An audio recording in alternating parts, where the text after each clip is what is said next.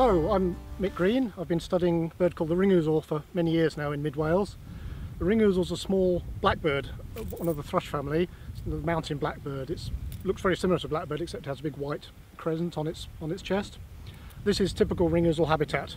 The craggy edges, heather-clad, where the birds will nest, and then down below in the fields where they'll go and forage for worms and other insects that they eat and feed their young on.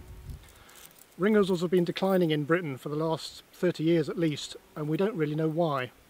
The habitat here doesn't appear to have changed. Although it breeds here in Britain, it migrates to the Atlas Mountains in Morocco where it winters. Last year we managed to track Ring Ouzels on their migration route. We fitted a number of birds in Scotland with a device called a geolocator, which records day length, and you can turn that into latitude and longitude and find out where the bird is travelling. We had to recapture the birds when they came back from Morocco, and we only managed to catch one, but it gave us very valuable data and shows us that the birds come down from Scotland or from mid-Wales, down into southern Britain, down through England, across the Channel, down the west of France, down through the middle of Spain, and then over the Straits of Gibraltar onto the wintering grounds in Morocco and Tunisia.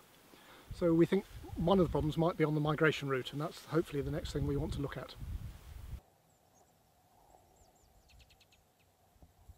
If people are interested in the Ring Ouzel, they can go to our website where they can look at more details, and they can give us any observations that they have in Ring Ouzels, either in the hills during the breeding season or on migration as they come down through southern Britain. We're really keen to get as many sightings as we can, and there's a button you can click on the website to give us the sightings. Thank you.